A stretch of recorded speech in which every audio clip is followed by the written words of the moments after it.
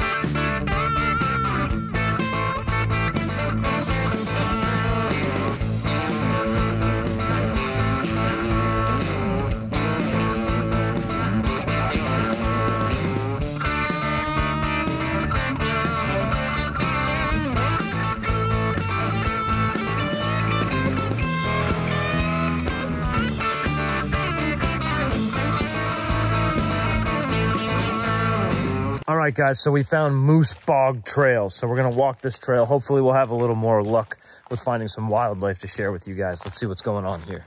All right, so this trail is actually yielding us some results. We've already got some squirrels. I just ran into some people that said that they actually saw a blue heron down the trail here. Apparently there's a boardwalk or something. So this is actually panning out to be really nice. We saw some kind of woodpecker. Not sure what it was yet. We'll see when I get it back on the computer and I get to look at the images. But so far, woodpecker, I think it was a red squirrel. Again, I'm not really awesome with wildlife ID until I get it back and I get to kind of look at it. But so far, squirrel, woodpeckers, hearing of blue herons.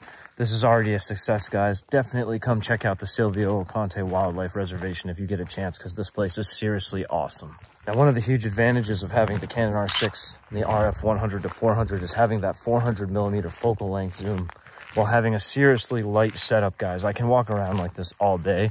Never gonna tire me out, never gonna stress me out.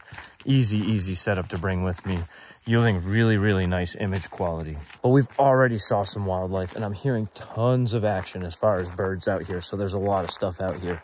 So let's see what else we can find.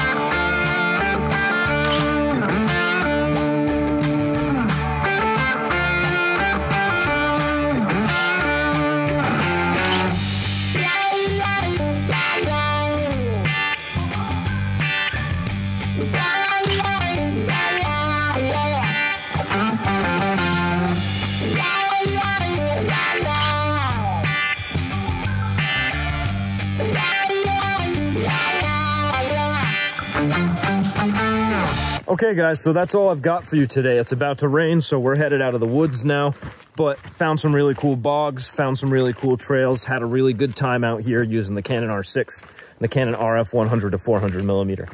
Got some decent shots, not a lot of stuff, but we got some squirrels, we got some woodpeckers, some cool things like that. I did see a blue heron, even though he was crazy far away. Anyway, guys, I hope that you enjoy watching this stuff as much as I enjoy making it for you. If you do, go below, subscribe, click that notification bell, and I'll see you on my next video.